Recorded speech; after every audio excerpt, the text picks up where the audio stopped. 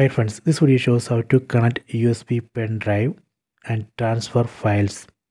Please don't forget to subscribe this channel. Please like and share the video. We can use this type of adapter to connect USB pen drive to mobile phone. This is USB to USB type C adapter. In this adapter, here we can connect this USB pen drive like this. Then this type C pin we can connect to mobile phone. Let me connect this USB pen drive to mobile phone. Okay, connected. From top, let me swipe down. Here we can see the notification.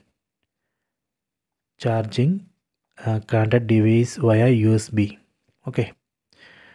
Let me open this My Files app. Tap on this icon. Go down. Here you can see USB storage 1. This is a USB pen drive which I connected. So this phone has detected USB pen drive. Tap on USB storage 1. Now we are seeing folders and files inside this USB pen drive. So next I will show you how we can copy files from phone to USB pen drive and USB pen drive to phone. So first I am going to copy this image from this USB pen drive to phone. Let me select this image, tap and hold, tap on copy. Then here from top, let me select phone internal storage. Now we are seeing folders inside the phone. Let me select one folder, pictures folder.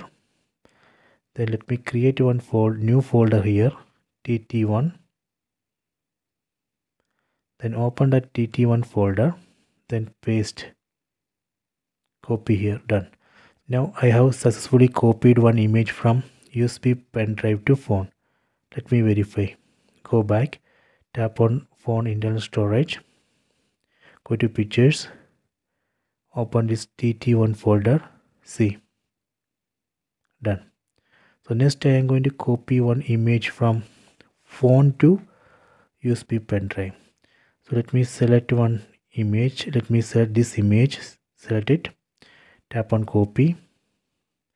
Then from here we have to select